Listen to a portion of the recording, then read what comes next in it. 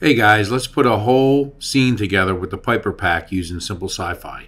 So go ahead and launch your Pro version, select GeoGen, select the bottom level PIPER Dpack, select the top level PIPER Dpack, and once again adjust the top and bottom density levels and adjust the top and bottom size levels as well. Also adjust the seed value. Very cool.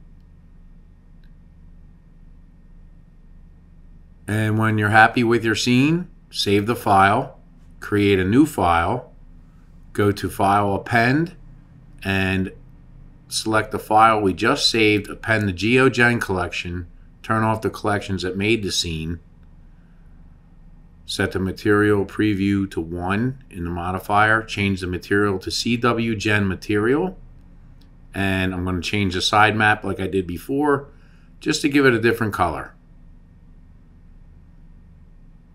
Very good.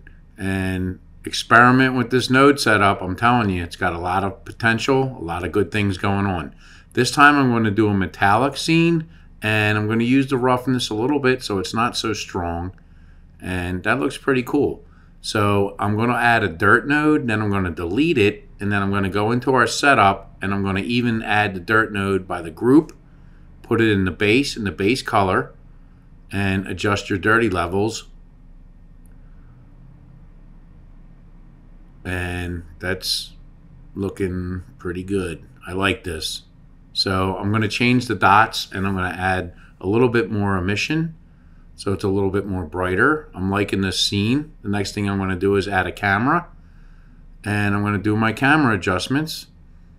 I'm going to go to View, Camera to View, and I'm going to set up my composition for the scene. And I like this setup right here, and that's good. Go to Render View on the viewport, add a point light, and adjust it. Next thing, you make a copy of the point light and adjust it before. And I'm going to make one more, repeat this for one more, and so I have a front light, and I'm going to adjust the lights.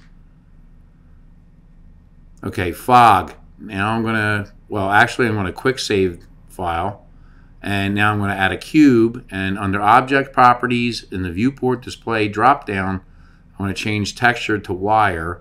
I'm going to add a new material to the cube, and in here I'm going to shader editor. I'm going to remove the BSDF shader, and now I'm going to add a volume shader from the shader drop down. Adjust the settings to your liking, steal mine, or whatever you want to do. So now I'm going to add adjustments to the settings and the color management, and I'm just going to tweak this a little bit more. I'm going to do a quick file save, set up my render settings, and I'm going to render my scene.